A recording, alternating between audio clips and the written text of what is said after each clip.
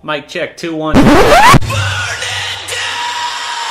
Now this is in response to hacky-ass journalism from Jason McIntyre, a guy who he's either in New York or LA, I forget. But the dude, I hate this narrative people run with because people are so hyped about Luka, and understandably so. I'm hyped about Luka. But they're so hyped about Luka, they immediately want to put all this attention on him, and it's not just the positive, it's the negative that can come around it. It's them saying, well, Luka's already superstar, Dennis Smith Jr. looks a little bit out of place and out of sorts right now, therefore Dennis Smith Jr. is the problem. They need to trade him. Oh, I hear in the locker room they don't like him, the teammates don't like him. So here's the Jason McIntyre thing that he tweeted out after the game, and he didn't even have the balls to tag Dennis Smith Jr. in the whole comment to actually make it like to his attention. Now Dennis Smith still found the tweet, but it's still hack as can be, I think. He says, talked on the radio show last week about the issues teammates have with Dennis Smith. No alluding to that further. They don't love him. Selfish. They prefer Barea at point guard. Carlisle has talked to Smith about this. Okay, again, I already covered you're in LA or New York, whatever. I think you say LA via New York or New York via LA on your profile. I don't care. I don't even really know who you are. You got a blue check mark next to your name, so I guess you're some kind of authority.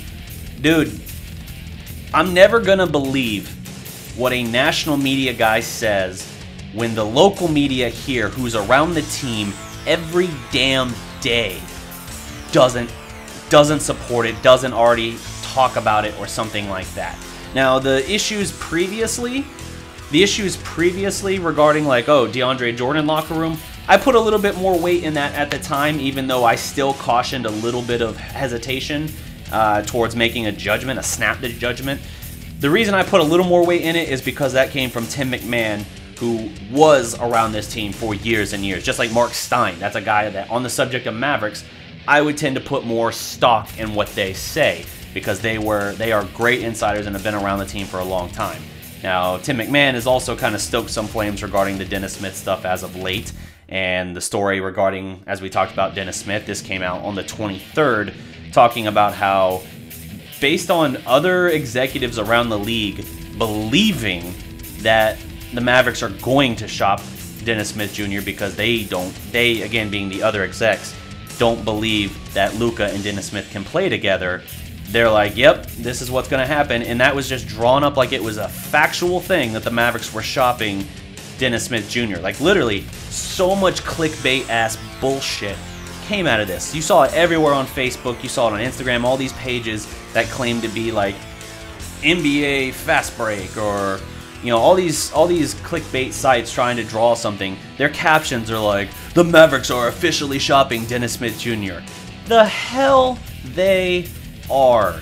It's the 23rd of December. Everyone's getting ready for the holidays, and it's a slow news cycle for you. So you brought up a story that had already been in the not public eye, but already had been known and discussed for nearly 2 weeks prior. You're kicking that up now because you want views and you want clicks. And that's trash journalism. Like, hardcore trash journalism. Miss me with that crap. And then after the Pelicans game, you saw it again. Citing the same report from the 23rd, they're talking then on something that happened on the 28th and saying, see right there, it's official. They're doing it. They're going to shop Dennis Smith Jr. They're done with him. Based on what? It's the same inaccurate report with no substance from a week ago. It's trash. Like, you have to have some journalistic integrity. Like, I know here, I call myself a journalist as well, DDP_journalist. Also, shameless plug on my Twitter account, I guess. I want to be a legitimate journalist covering sports, but hopefully you guys see, I try to be as objective and unbiased. I try to let the stats, the facts, the analysis tell the story for me, and all I'm doing is seeing the data and then relaying it. I'm not posting out. I never come on here and try and go out and just say absurd stuff like a Stephen A. Smith or a Colin Cowherd or a Skip Bayless or apparently a Jason McIntyre, or whoever the hell, just to get someone to watch the video or read the article and say, wow, you're an idiot. I'm going to comment and talk about how you're an idiot because, hey, even bad coverage and even being called out on my BS is still clicks and views and builds up my brand. Ha! No, miss me with that trash. That is hack journalism, and it gives real analysts and writers and people that want to do what I want to do a bad name, and I hate it. It's disgusting. It's gross.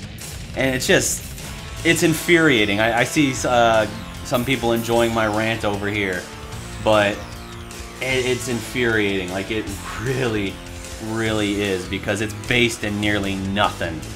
Let me see here. Dalton Trigg talking about the game. Let's see.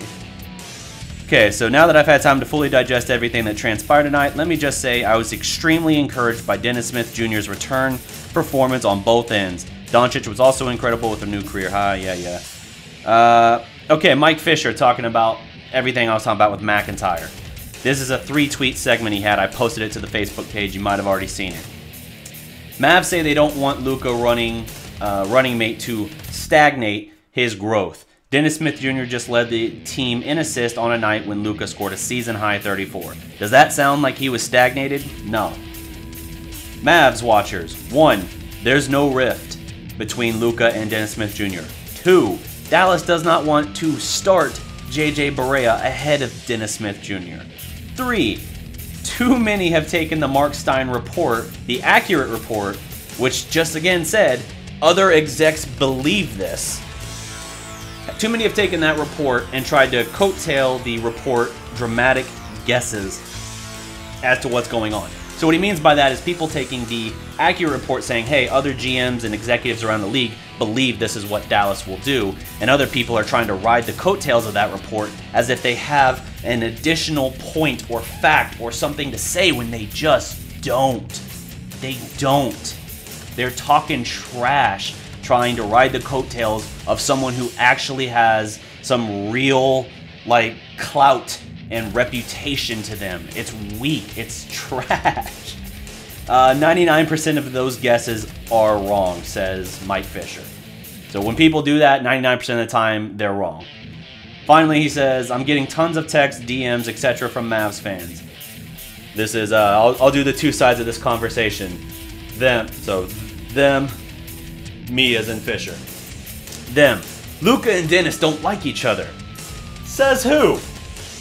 That's what everybody's saying. Look, it means nothing. Just because people are saying that because that's what the trash articles and pretty much dirt sheets going around say doesn't mean that there's truth to it. Dennis and Luka are friends. They live in the same apartment complex and they play video games. Like they're tight. They're friends. They just need to develop chemistry on the court. And Fisher tops it off saying a little more journalistic responsibility would go a long way here. Dude's right. Dude is dead right in this case. It's really, really bad how far this has gone. And again, Jason McIntyre, I don't know anything about you. I don't even know if you're ESPN or if you're Fox or what you are. All I can say is I don't know enough to base your entire... I can't judge you as a person. I can only judge the actions in this case, and I think they're trash. I think it's weak. So let me dive back into some of these comments here. I know I got on a long-winded rant. Oh, and I said Dennis Smith commented on Jason McIntyre's tweet where he claimed he talked on the radio show about this, said teammates don't love Dennis. He's selfish. They'd like Barea better, and that Carlisle has had to pull Smith Jr. aside and talk about this. Dennis Smith Jr., even though he wasn't tagged, found the post and commented, #clown talk. That's what it is. I mean, it's weak. It's just trying to pry the guys apart because, hey, that's the exciting thing to do here. We have something legitimate with Luka, and rather than just be happy about that, we have to try and tear down other prospects because they're not there and they're not as ready as fast. If you're an NBA GM, you would be moronic to move on from Dennis Smith Jr. What, he's played in 20 games as a sophomore in the league?